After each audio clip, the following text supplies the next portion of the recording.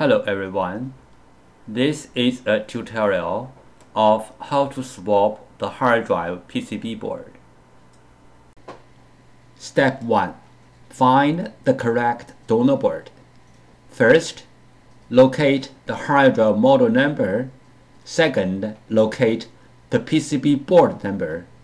Third, go to www.hddparts.com to search for the correct donor board. Now, we found the correct donor board. Please read the item description and follow the instructions. Step 2. Hard drive PCB board firmware transfer. It means to transfer the PCB board firmware from the original board to the donor board. This picture illustrated how the firmware transfer works.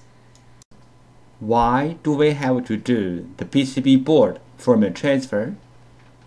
Because for this model hard drive, one PCB board includes two parts, hardware and firmware. The PCB board firmware includes hard drive's unique configuration data. The hard drive needs this unique configuration data to work. So we have to transfer this unique configuration data from the original board to the donor board. Then the donor board can work on the original hard drive.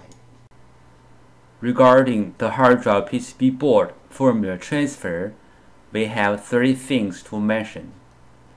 1. PCB board firmware transfer is different from the hard drive firmware upgrade.